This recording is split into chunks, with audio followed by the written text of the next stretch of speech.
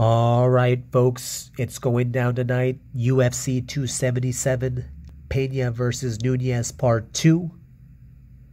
Peña will defend her bantamweight belt against the former champ. It will be going down in Dallas at the American Airlines Arena. If you're one of the few people who watch my videos, tell me your thoughts. Are you rooting for anybody? Do you have any predictions? Me personally, there's a part of me that is rooting for Nunes. If she ties it up, that will set up the rubber match. But there is another part of me that is rooting for Peña because she is just gorgeous. And it is hard to root against somebody that is that beautiful. I don't know. I just want to see a good fight. That being said, the flyweight title is also up for grabs between Brandon Moreno and Kai Kara France. So, in celebration of that, I got here a blaster box of 2022 Panini Select UFC cards. Gonna open them up. Let's see what I can find.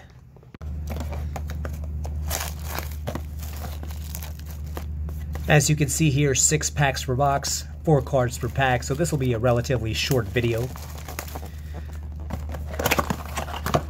This is my first time opening up Panini Select UFC cards.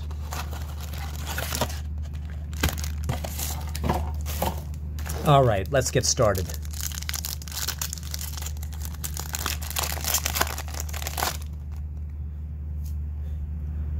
Hall of Famer Michael Bisping.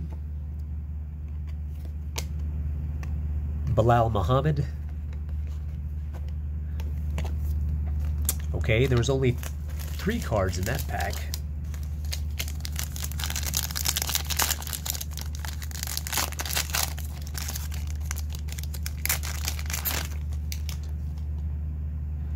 Casey O'Neill, a Sean Strickland rookie card. Andre Nunes. Ooh. A Max Holloway. This is an insert card commemorating 445 significant strikes landed.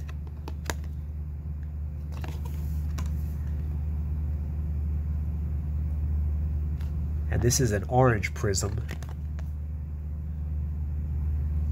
I'm not even going to attempt to pronounce that name.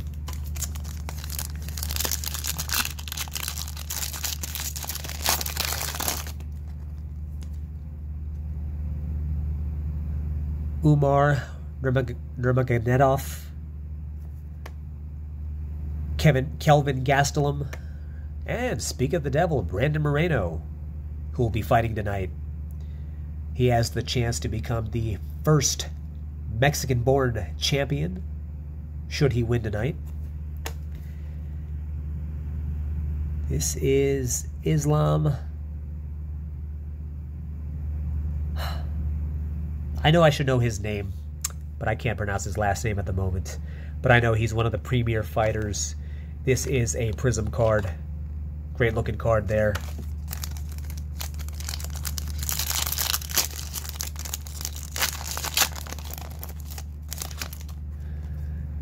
Dan Hooker,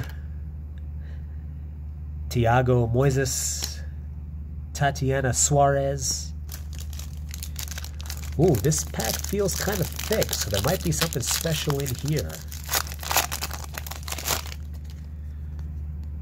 Alex Perez, Tyler Santos, Jared Cannonier, another Brandon Moreno, and an orange prism of Jamahal Hill.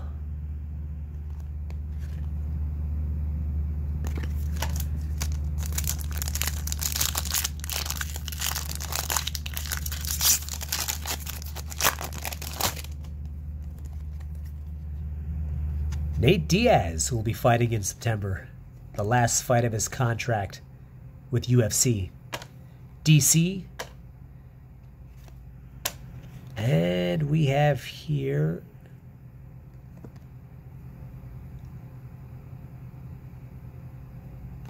rookie card, and I'm going to look up the pronunciation before I butcher his name.